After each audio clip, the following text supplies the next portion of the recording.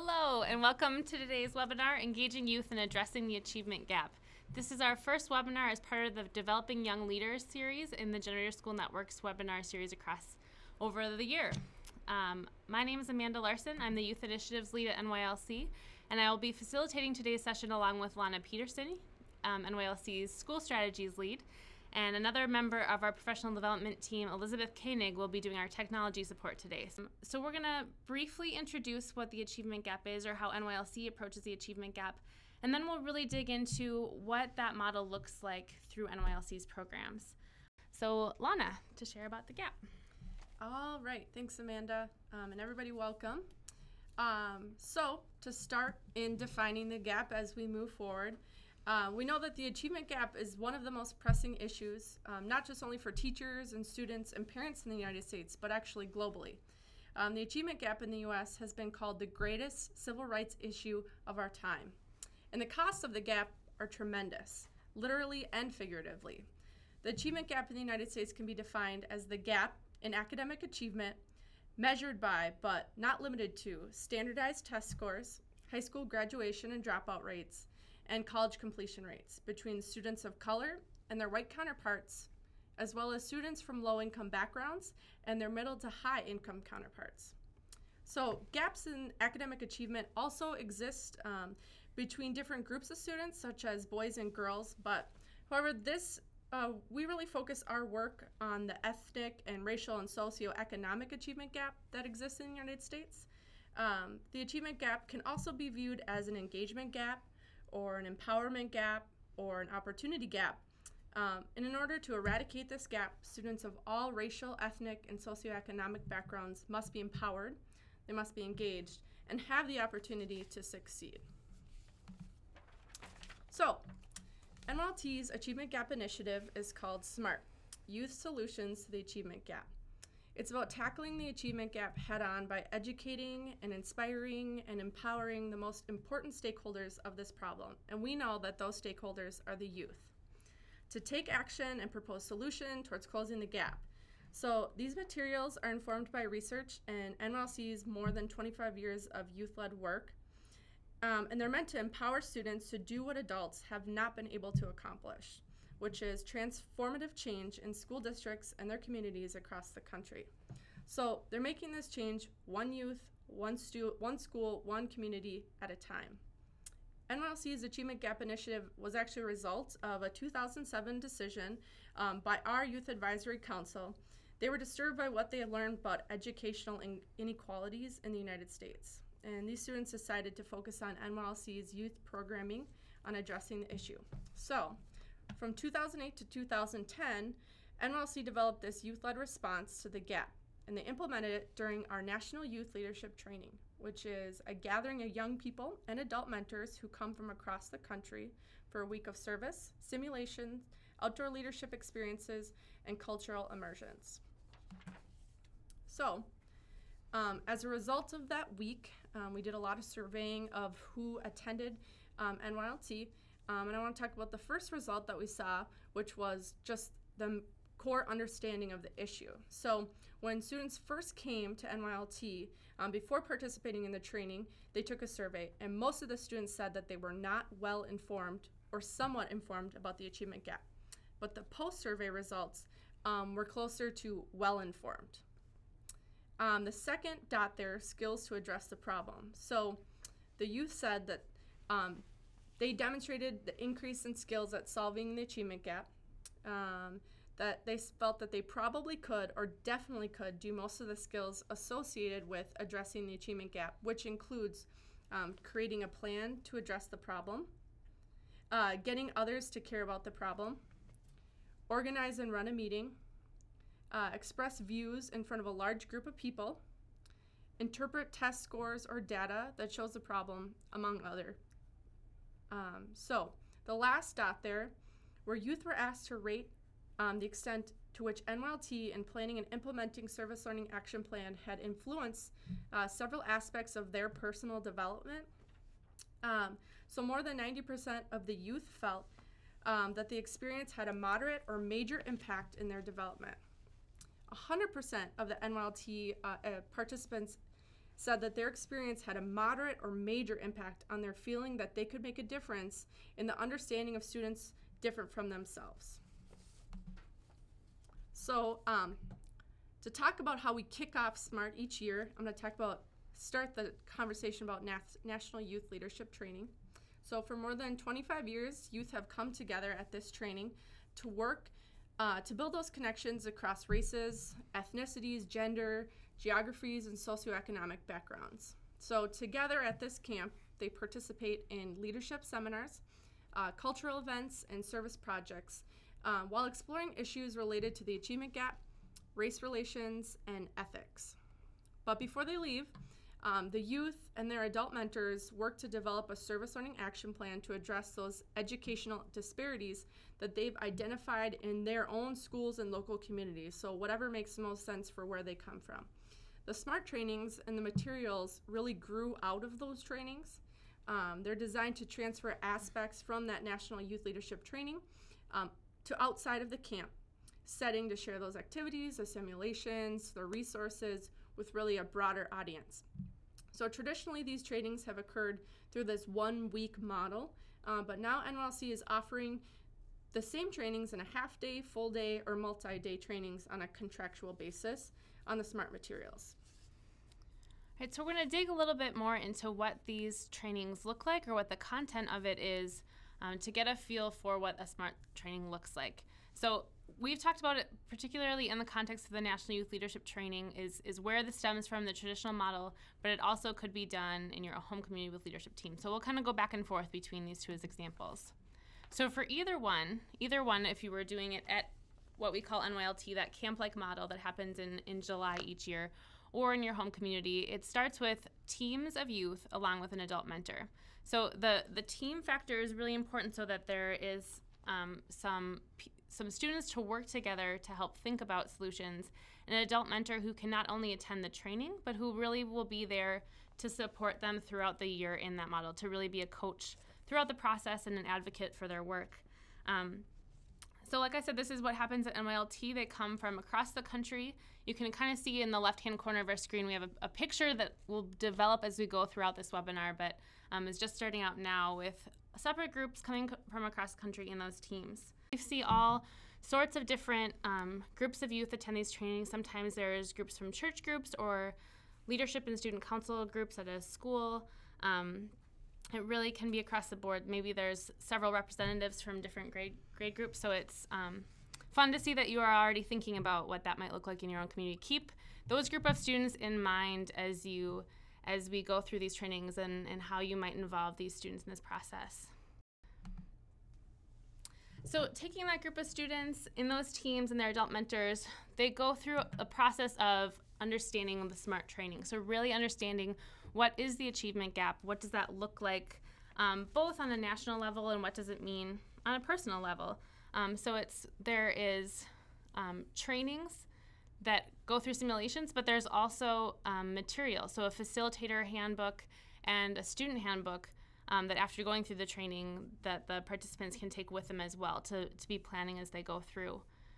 So this can either happen at NYLT like you see in this picture, kind of a trainer of trainers model, where then the students who attend NYLT go back and train their local leadership team, so they're bringing even more people into the conversation and more people into the planning. Or it starts right at this step where we would come straight into a school or straight into one of the groups that you're talking about with, into a church group or into a youth advisory council, and start right there with the whole team getting involved and understanding what that looks like. So then to break that down even a little further, to be able to do this, what the SMART facilitator guides and the youth guides offer and what we do in the training is making sure to first establish a safe space. So in discussions, especially as emotionally charged as something around the achievement gap, it's really important to first make sure that there is a comfortable space in which to ask questions, in which to make mistakes. And so we do this in every training. Even if it's a short one, we'll spend 10 minutes to really come up with those ground rules.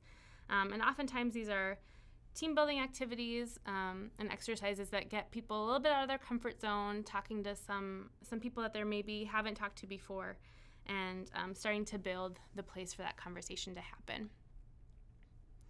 After we do that, we then introduce the idea of inequities. And this is also done through several different kind of really interactive simulation activities. So this is important. It's designed to get participants to really understand the effects of socioeconomic, racial, and cultural inequities. These activities help participants realize the privileges that they may have or may not have experienced in their life, and really to get that historical perspective on these different large systematic things that impact the achievement gap in some way, so that they're affecting our educational system in kind of a broader aspect which you might not always see.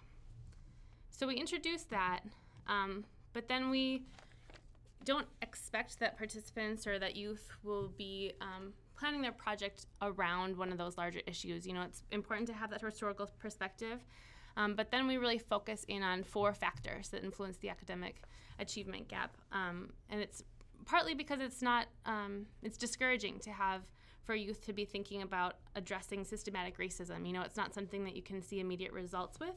And this is looking at kind of both the individual factors, the teacher factors, the school system factors, and the home and family background areas that contribute to the achievement gap that are all interrelated.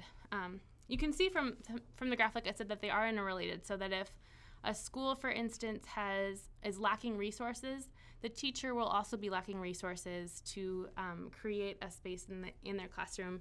But in the same way, if we are addressing one of the issues, if you are addressing one of the factors, it then conversely affects the other ones as well. So this is how the SMART Guide is organized, is around each of these 4 factors, and there's activities and simulations based around each one of these that we're going to go into in a moment to share some ideas.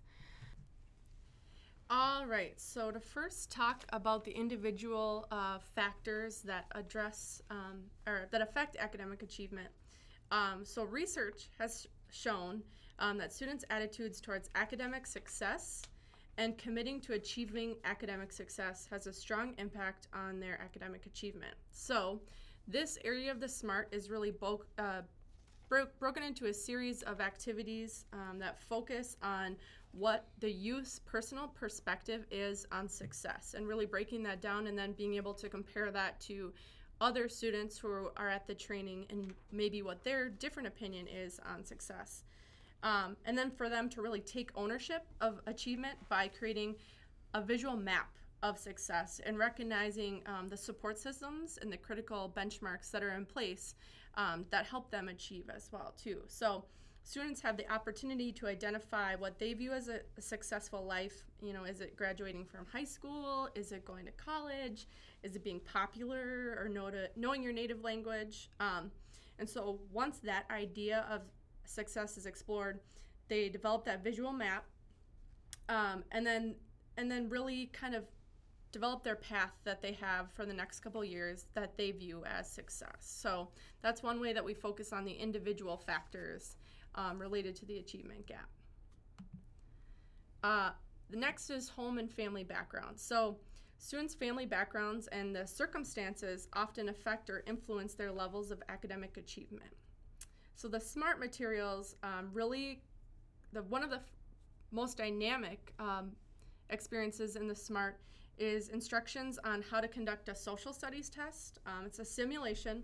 It provides participants the opportunity to really experience what it's like to have a language barrier and how that affects academic achievement. So in this simulation, along with an ensuing discussion, it has students examine and understand how language might contribute to the achievement gap, including parental involvement, books, reading, and language in the home. And so how cultural and social capital of parents and the family plays into academic achievement. So while focusing in on how one family circumstance affects this, the reflection questions really allow students to translate their feelings from this simulation into a broader understanding of how their own home and their family backgrounds affect their success level in school and how they might be the same or different from their peers across the country. So next on to the teacher factors. Several of the factors related to achievement fall within the sphere of teachers. So a teacher's style, as well as their level of trust and respect that teachers and students have for one another, can affect how well a student does in school. So in this section of the SMART, the students explore the qualities of teaching styles that they find most engaging. So then they recognize poor student-teacher relations in their school, that they can help create a positive dialogue between teachers and students and administrators about potential improvements. So this may include the school and teachers promoting teaching styles that motivate students to succeed. Students must also recognize the role that they have and they can play in helping to improve student-teacher relations. A level of responsibility rests on the shoulders of the students as they promote positive student-teacher relations and engaging teaching styles. So research also emphasizes that high expectations are critical for ensuring that students' academic achievement. Within the teacher and academic achievement section of the SMART, students are asked to consider the importance of expectations that teachers hold for students, as well as the importance of expectations students hold for themselves. And you'll see through all these examples or all these different factors that there's a potential for many different projects that develop out of this. We'll share a couple examples at the end here in a bit, and one of them you'll see specifically focuses on this teacher factor. And then the last factor that I'm going to talk about today is a school-based factor and how that contributes to the achievement gap. And so the simulation from this training in this section of the SMART provides participants with an opportunity to really experience how academic tracking and disparity in school resources affect students. So in this exercise, participants are administered a short timed math test, and during that test, half the students are given additional resources to help them succeed, calculators and formulas and conversion guides. But once the first test is up, participants are given another test. And of course, in order to do good in the second test, they have to do proficient on the first test. So after the participants have completed both tests, the facilitator leads a reflection session based on the participants' experiences during the simulation and the role that academic tracking and the school resources can play in academic achievement. And I think you'll find throughout all of the simulations, you see how much these four factors are really interdependent and can really shake and move each other. So. Mm-hmm. All right, so you'll see this picture is growing on the left-hand side here. So all the way on the left-hand side, we had our youth and adult teams come together. They went through this series of trainings of experiencing inequities, of learning about the four different factors and experiencing many different simulations that way. They've either brought in a home leadership team at this point by training them, or it's started right there. And now we're really to the point of starting to take action. So what does this look like in the local community, and how do you start to do something about the situation that you've learned, that the students have learned about? So this is really taking it to a more local level. From the get-go, students are able to dig in a research. So the Service Learning Action Plan really guides students to look at their own school demographics, to look at the adequate yearly progress summaries in their communities, and to look at the standardized test scores across the nation and in their own state, and to look at graduation rates. So it's really kind of pointing to the different tests and things to look at that help understand what that looks like on a local level, to really understand what are the needs of that school or that community. It also has resources and guides to create maybe a survey for students or teachers or staff to fill out together. So it has a guide of different things to think about in that way. It helps think about a resource map. So what are the resources that you have or need that you can start tapping into, or that you can start to connect with to help make the plan move forward, and really thinking through all stages of that plan together. So this is all materials that is included in that SMART facilitator guide and student handbook. So these projects are in action, and then we'll get to this final picture where now you have those same groups of teams from across the nation or in the local community who are then doing service learning projects addressing the achievement gap all across the nation, but they're looking very different. So we approach it as this big systemic issue and talk about it from that big framework in many ways, but then But then students get to the point where they're able to look at it on a local level and think about how it impacts them personally and the peers that they go to school with and are surrounded by in the community. So there's all these different project examples. I'm going to pass it to Lana here to share 3 of those examples, and you'll see that it can, again, look very different depending on the community group that takes it on and what needs that they see in their own community. All right, starting with Kelvin Park High School in Chicago. These students really focus in on that relationship between the students and the staff at the school. And so they developed a youth council that really focused on improving the relationships among students and their teachers by facilitating conversations and team building activities amongst the groups of students and groups of teachers. And they really found that mutual trust and respect has increased since they started these actions and doing that. So we're really excited for them, and we're hoping that they continue on with their project as well. The next project that we have is from Riverdale High School, which is in Portland, Oregon. So a senior designed a service learning curriculum for a high school class that addresses the question, what is good education? Students explore the history of education, relevant education policy. They compare their high school's adequate yearly progress reports to other schools in the Portland metro area. They shadow teachers at various schools. They research an aspect of the achievement gap, and then they tutor local elementary school students. So through this combination of research and service and hands-on learning, they complete this semester by creating their own definition of what they think schools should provide to offer effective education, really analyzing the factors that are involved and sharing reflections with the broader community as well. So, and lastly, we have one that's real close to home for us through Minneapolis Community Ed. So a senior at Minneapolis sought to increase awareness about the achievement gap amongst her peers, recognizing that many youth lack not only the awareness of the issue, but really the terminology to be able to discuss the problem. So she joined a youth editorial board of Shine On, which is a district service learning newspaper, and helped the editorial board really focus in on that achievement gap.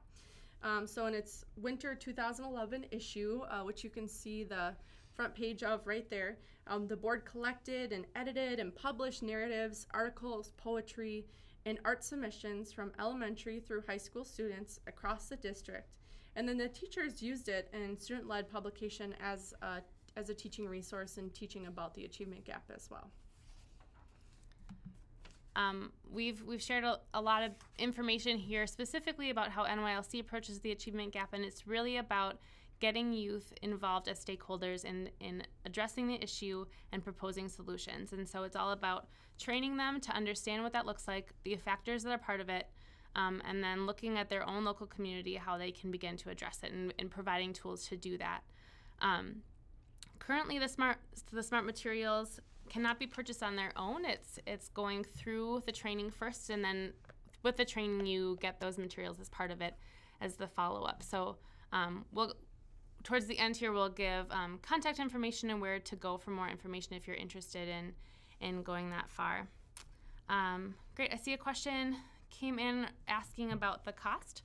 You can find specific costs on our website at nylc.org/smart, but a couple different prices, and I don't know if I can quote it directly, but the National Youth Leadership Training, that week-long program model, tends to vary every year, but it's usually not more than $500 for a week-long training for high school students, and then a smaller price for the adult mentor training that is kind of a portion of that, a few days of it, which is not the cost of the camp in reality. It actually costs a lot more than that to send each individual to NYLT, but NYLC helps offset that cost. So that's the full week-long model.